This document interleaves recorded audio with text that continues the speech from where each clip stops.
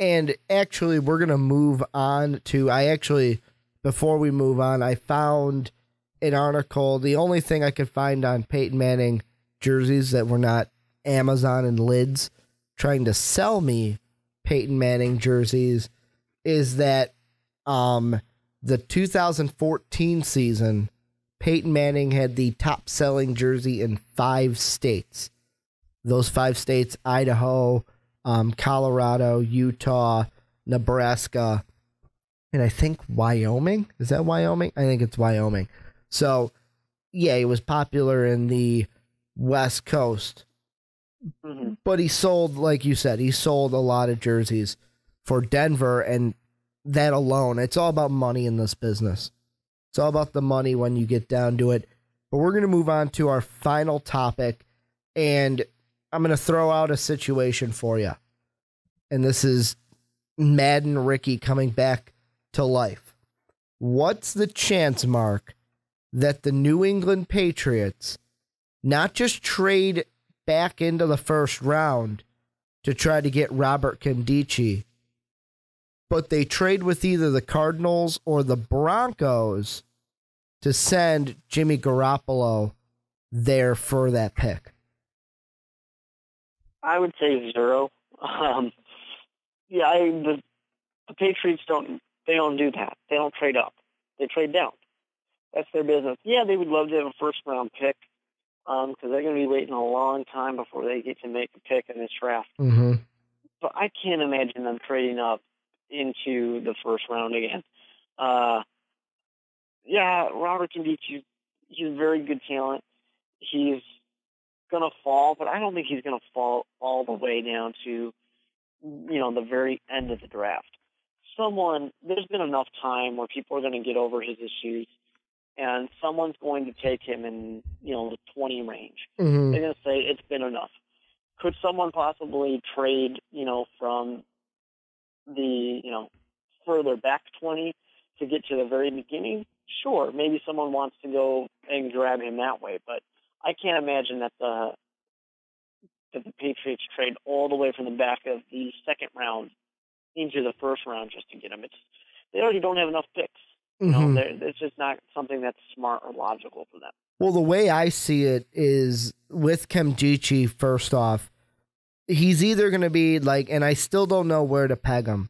Is he Shane Ray or Randy Gregory? And when I say that, Shane Ray went in the late first round to the Denver Broncos. Broncos did what you just talked about. They traded up to, I want to say, the 20s to get him, whereas Randy Gregory fell to day number 2, and he went to the Dallas Cowboys, and it was 23 where Shane Ray got drafted, but that's where the Broncos traded up for him. Which one is Nkemdiche going to be? And with the Patriots, my first thought was, okay, the Patriots don't trade up. However, is this the year they break the mold? In this ESPN article that we're using for this topic, does it really come to light? Because of Deflategate, they don't have that first overall pick. Here's how I map it out. The only teams they're going to be able to trade with: the Cardinals, the Panthers, and the Broncos. 2 of those teams, guess what they're going to be asking for? Hey, how about that backup? How about that backup you ain't using? Huh? I mean, the Cardinals are going to be, hey, Carson Palmer's getting older. How about that Garoppolo kid? The Broncos are going to be like, hey, we got Mark Sanchez. Not that good. How's that Garoppolo kid? The Panthers are the wild card. They could ask for something else. But not only do the Patriots would have to figure out who are we going to trade with, but also my second thought was, who are they going to trade? Because if we look at the trade that they just made for the Black Unicorn in Bennett, they didn't trade players. They traded picks.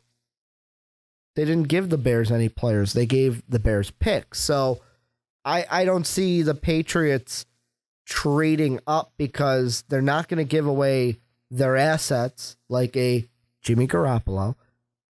and they're not going to give away picks that, like you said, they don't have enough to give away. Mm-hmm.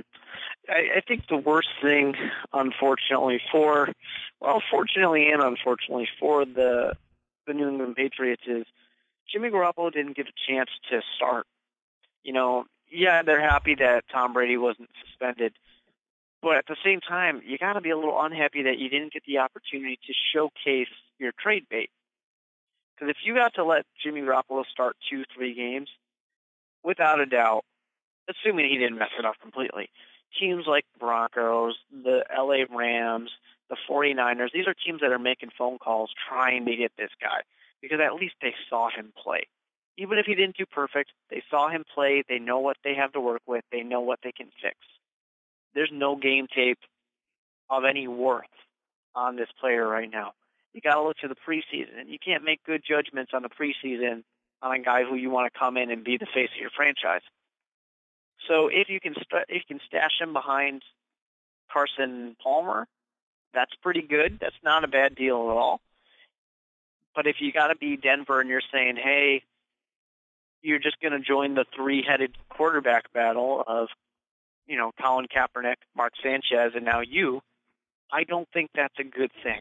Well, let's be honest. That's not going to work out. If the Broncos made a trade with the Patriots for Jimmy Garoppolo, that trade, and I use air quotes because nothing's finalized yet because of the money, if they make a deal with the Patriots, Kaepernick is never going to hit Denver soil unless the 49ers are playing in Denver. But, yeah, I mean, to me, the only one I could see making a big push for Garoppolo would be the Cardinals, because I don't think Denver wants to trade away their first-round pick, and the Panthers are sitting there like, I know they didn't win the Super Bowl, but they're sitting there going, okay, the one main thing we could use is wide receivers that don't drop the ball in the Super Bowl, and Tom Brady doesn't have any wide receivers except for Julian Edelman and his gang of white guys.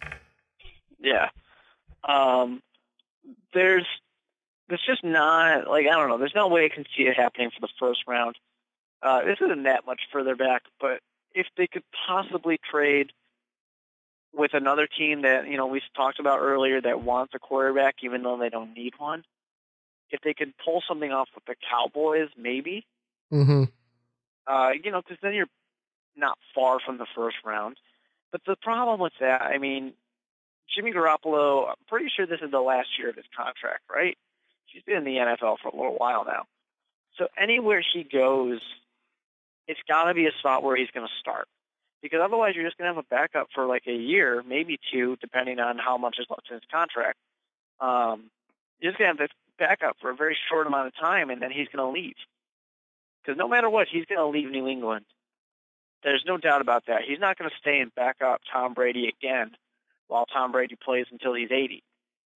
He wants to go somewhere. He wants to start. He's upset that he didn't get the opportunity to start because Tom Brady had to get his suspension taken away and come back and actually start and win games.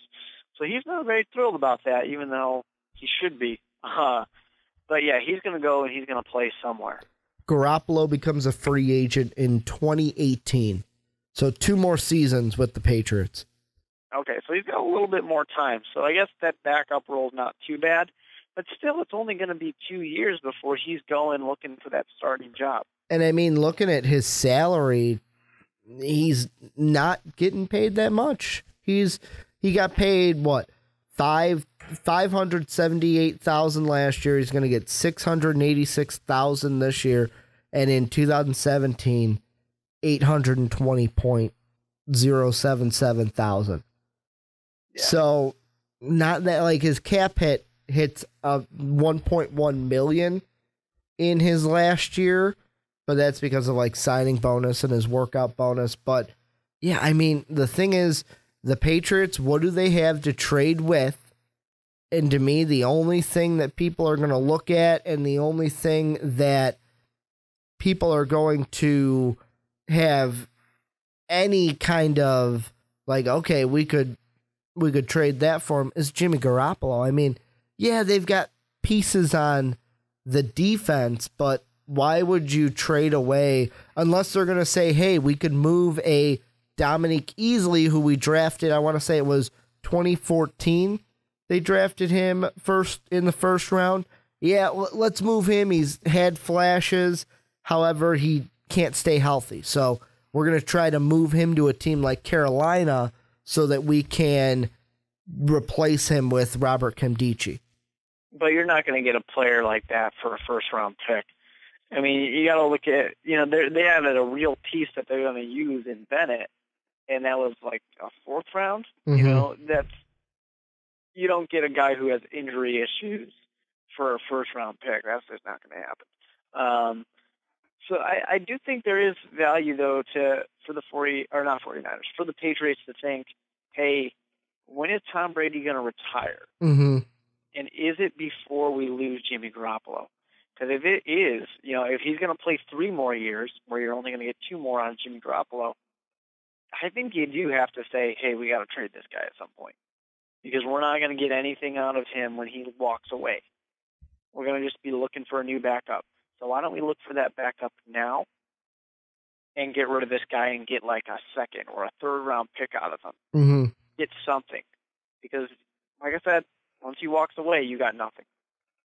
Well, they've got a year before they can even start to think about that or force Tom Brady out the door, much like the Packers, I almost said Patriots, the Packers did to Brett Favre when Aaron Rodgers is in town, but that ain't going to happen. Before we wrap this one up, Mark, is there any last things that we missed in this podcast?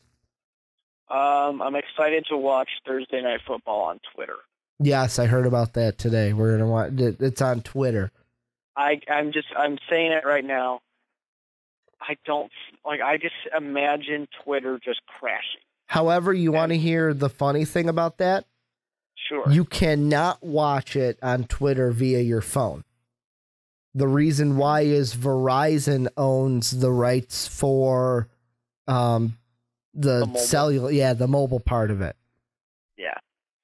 I think of a show like Game of Thrones, for example. Mm-hmm. When Game of Thrones has a big episode, like coming up, obviously they're paying us, so we gotta get this plug for them on the 24th. I expect my HBO check now.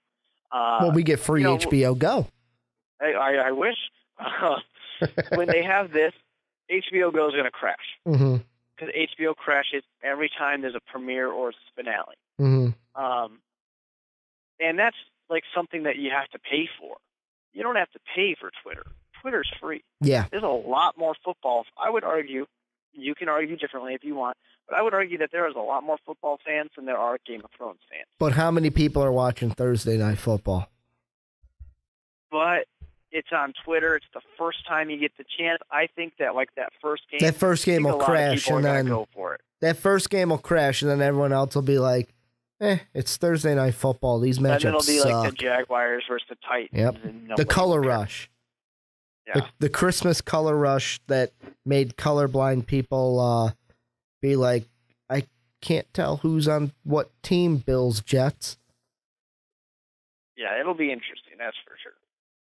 But that's going to do it for the Onside Kick this weekend. I want to thank you guys, or this week, not this weekend. I want to thank you guys for checking us out, giving us a listen. If you're on SoundCloud, hit that heart button and that repost button. Also, follow us on SoundCloud because you get all of our full-length podcasts up to date, notifying you when we post them, exactly when I hit that button to post them to our SoundCloud page. If you're on YouTube, hit the subscribe button. Like I said during the Primetime Podcast, as we recorded earlier tonight, we're aiming for 1,000. I'm not even going to say what number we're at because that's probably going to change by the time you're hearing these words come out of my mouth. So if you're listening on YouTube, hit that subscribe button. Please help us get to 1,000 subscribers. We really appreciate the love and support we get from each and every subscriber. Go ahead, hit that like button, that subscribe button I already told you about. Go ahead, follow us on social media. Mark is at the with 2 E's, Mark Weber. I'm at Ricky Widmer. Then you can follow Sean Anderson, our social media guy for Most Valuable Podcast at Most Valuable Pod. Thank you guys once again for checking us out. And as always, Have a good day, everybody. Thank you for listening to this MVP podcast. Follow us on Twitter at Most Valuable Pod for more great podcasts.